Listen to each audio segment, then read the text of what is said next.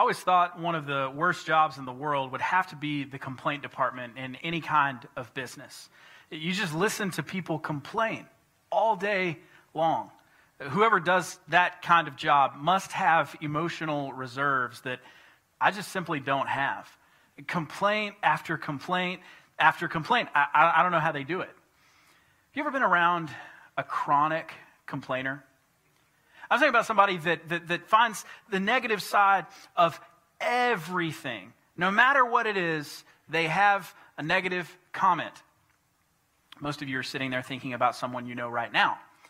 We've all experienced this kind of person, and most of us know this kind of person. It's more common than we would like it to be. Common enough, in fact, that we have created names for these kinds of people. Negative Nelly, Negative Nancy, Grumpy Gus. I heard a friend call someone like this recently, Bad Attitude Brad. Thought that was pretty good. And then who can forget the classic, Debbie? Can't tell you, it won't come true. I bet he wished for that new Mustang GT he wants. Oh. If I had a wish, I wish that they'd release that poor hostage in Iraq. You're enjoying your day, everything's going your way. Then along comes Debbie Downer. Always there to tell you about a new disease, a car accident or killer bees. You beg her to spare you, Debbie, please, but you can't stop Debbie Downer. All right, who wants cake? I want some. All right, Oh, you give get me some a rose. cake. Okay. None for me. With all the refined sugars we're eating, America's experienced diabetes. Guys, I want to say something. It really means the world to have my family here for my birthday. I especially want to thank Uncle Frank for flying all the way in from North Carolina. Uncle Frank. Good thing Jean's out of the picture. Jean? Who's Jean? Hurricane. The latest in a string of deadly storms that left thousands of Floridians homeless. They're still counting the fatalities in Haiti.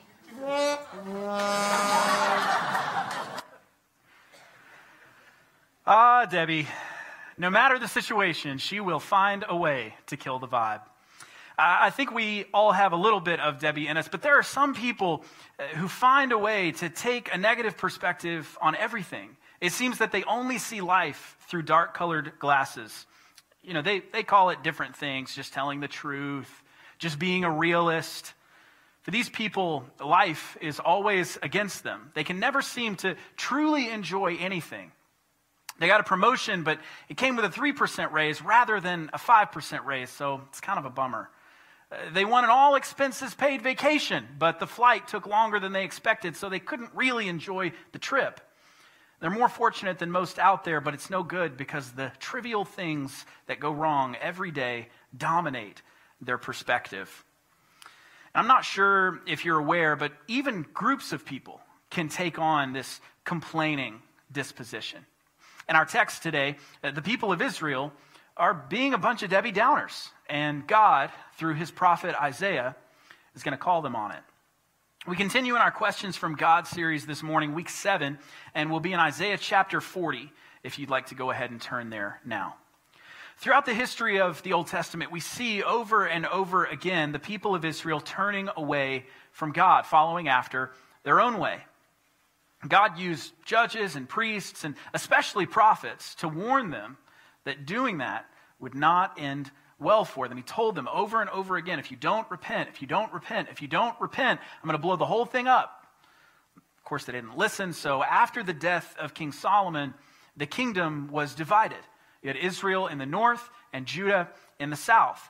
And after hundreds and hundreds of years of disobedience, eventually Assyria invaded the northern kingdom of Israel and carried off many of the Israelites into captivity in Assyria. And then later, Babylon invaded and conquered the southern kingdom, carrying off the citizens of Judah into bondage in Babylon. The wall of Jerusalem was torn down, the temple was destroyed, the temple furnishings were looted, and thousands of Jews were taken captive and forced to live in a foreign land.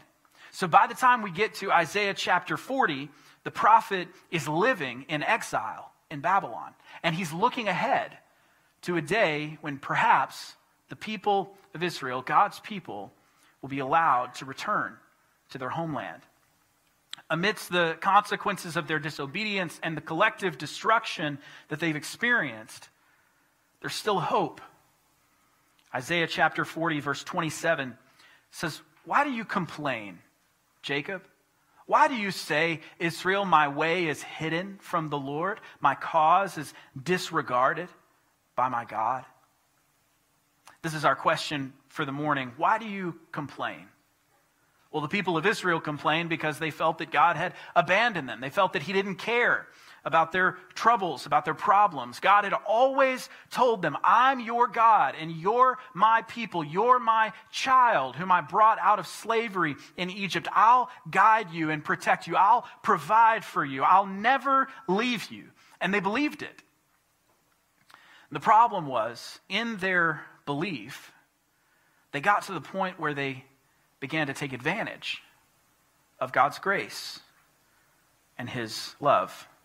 I think we can do this sometimes too.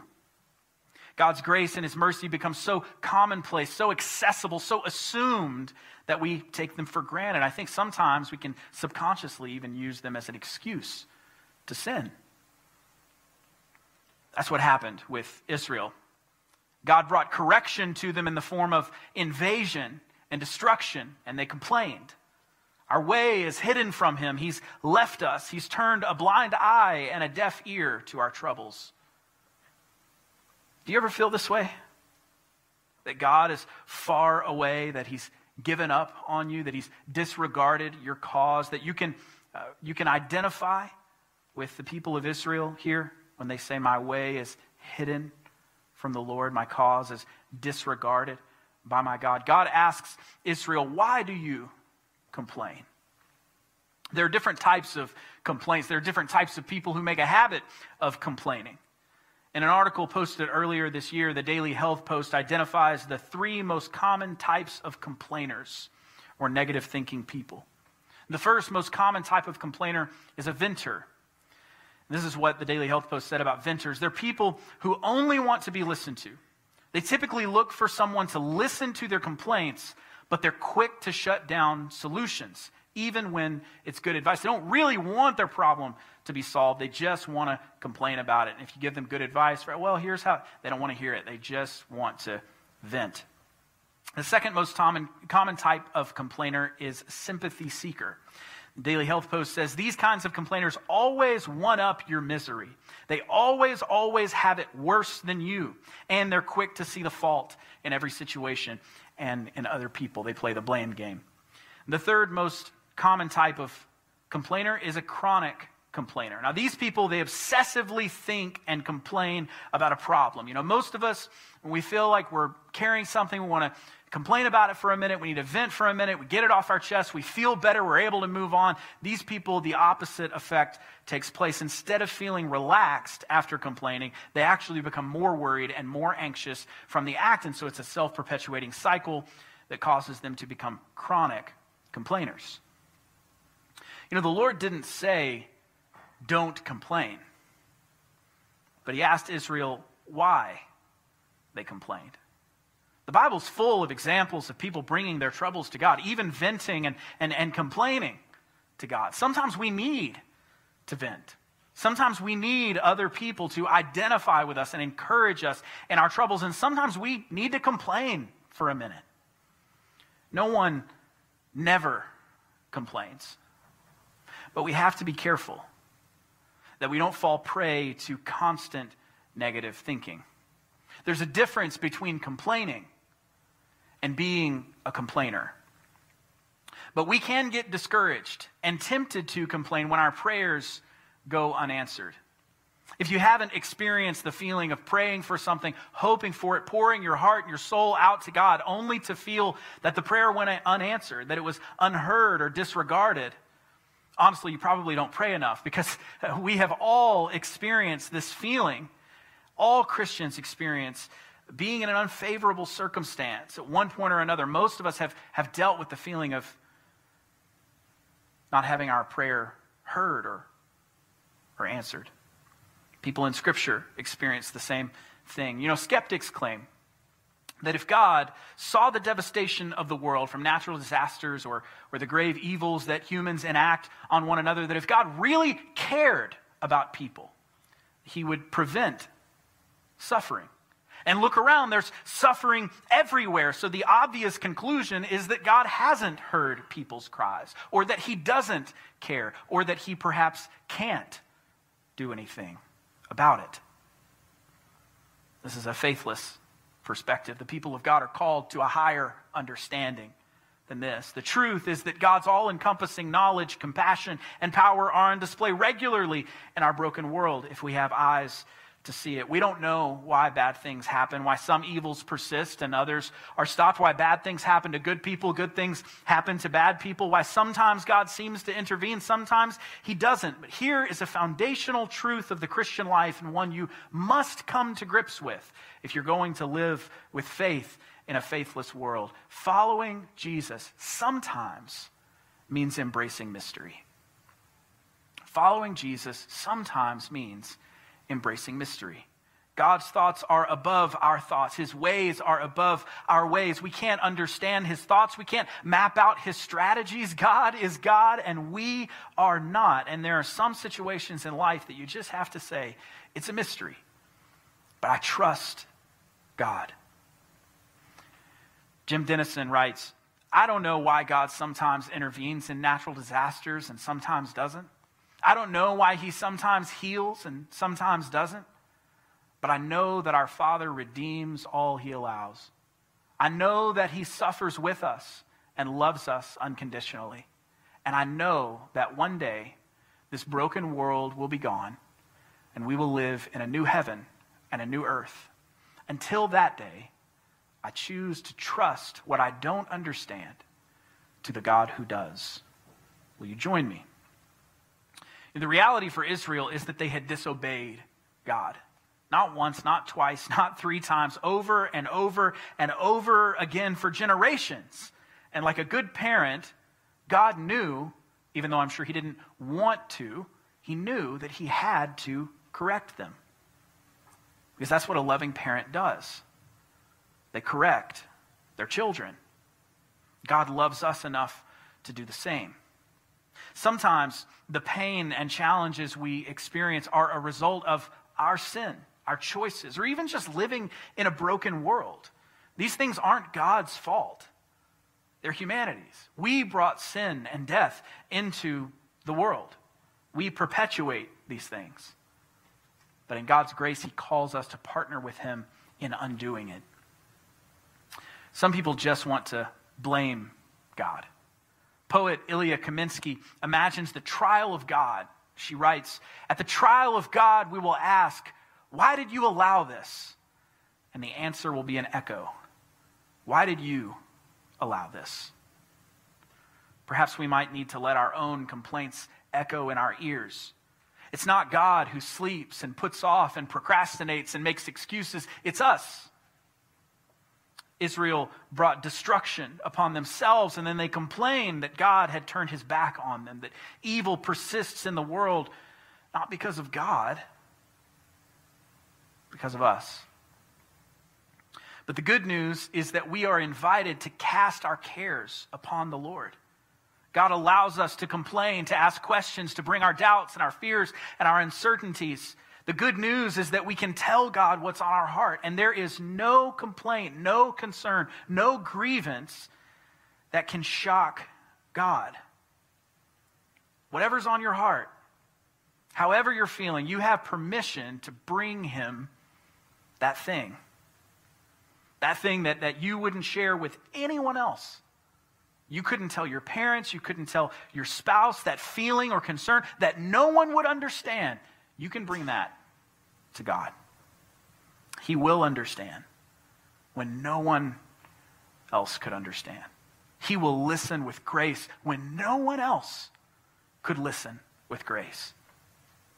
He will be for you what no one else can. And this was true for the Israelites too. The problem is not that they're bringing their complaints to God. We're invited to bring our complaints and our cares to God. The problem is that they fail to recognize how the thing they're complaining about is their doing. They blame God for being absent in their suffering, but they fail to see that their situation is a result of their decisions. They don't want to take responsibility for their choices, their actions. They just want God to show up and fix their mess. The Israelites wanted God to turn back the other nations, to help them resist Assyria and Babylon. They didn't have the awareness to recognize that it was God who had brought Assyria and Babylon to their gates, and that he did it for their ultimate good. They also failed to recognize how God can work in and through them. They didn't see that their troubles, their problems, their correction was merely a chapter in the greater story of God's love and his redemption. And this is what we have to come to terms with in our own lives as well. We make decisions that sometimes necessitate correction from God. We ought not to be afraid or despair. We know that God corrects those whom he loves like a good father. When we face suffering, sometimes it's simply God helping us to get back on the path that he wants us to walk. We have to give him the opportunity to work in our lives and to trust that he knows what's best. It's faith that helps us understand that suffering is only a chapter, and the story is far from over.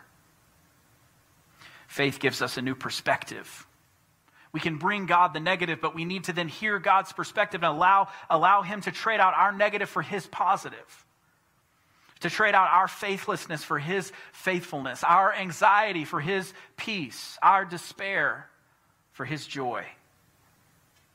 Let's read our verse this morning in its context and notice how God gives the Israelites a different perspective. They're complaining, they're upset. God says, lift up your eyes and look to the heavens. Who created all these?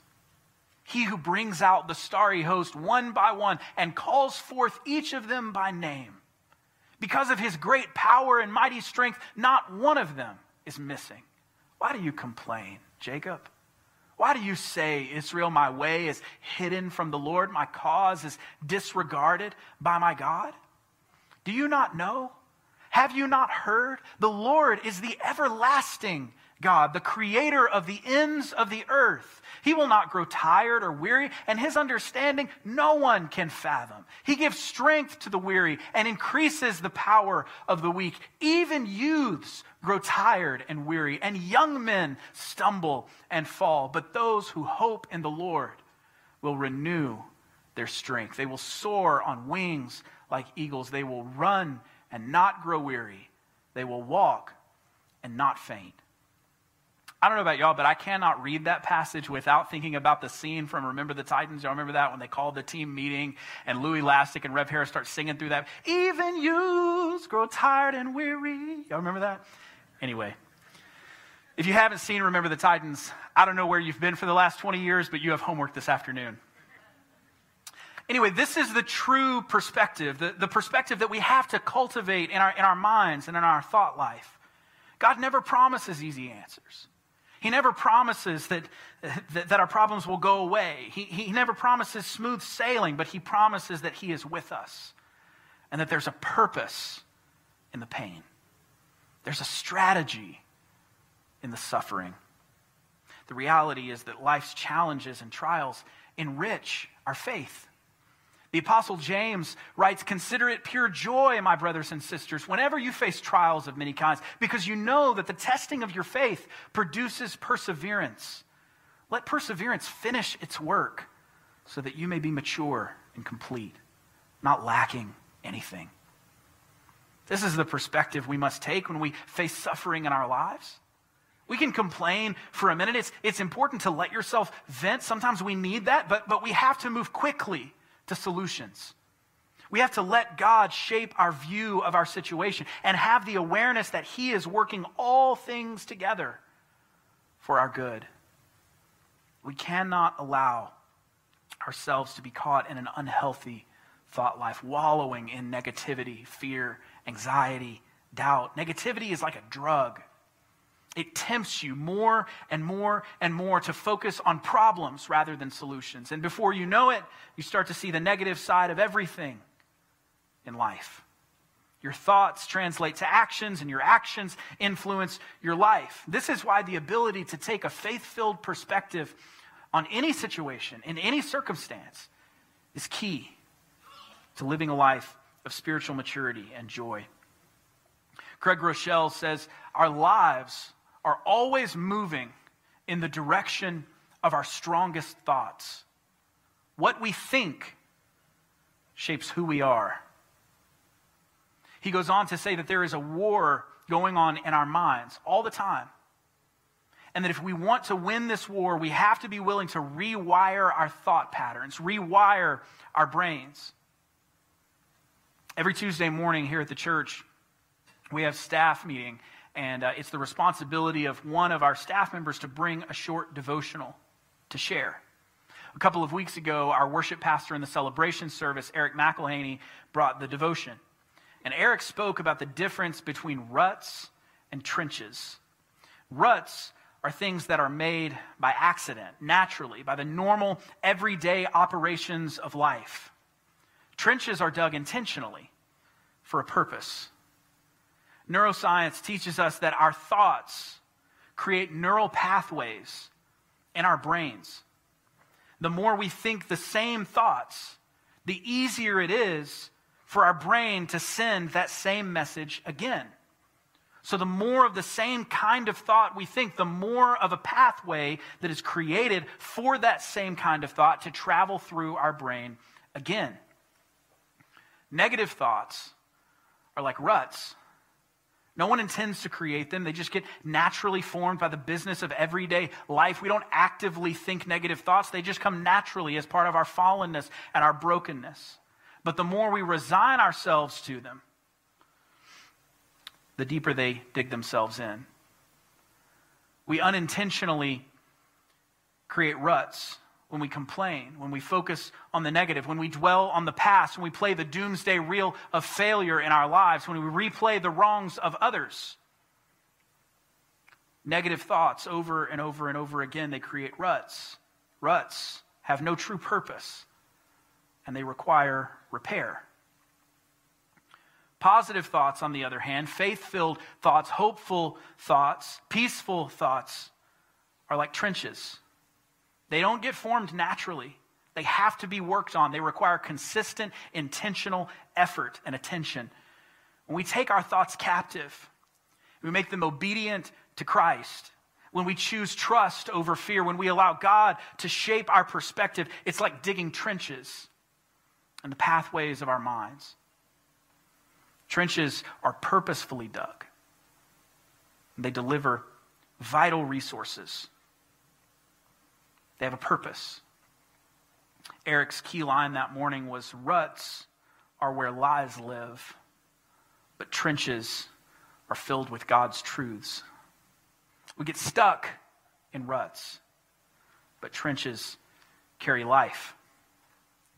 So I want to challenge you this week, because every day has its own troubles. Every day has its own reasons to complain. When you're tempted to think a negative thought, to be fearful or anxious, think about the ruts and the trenches.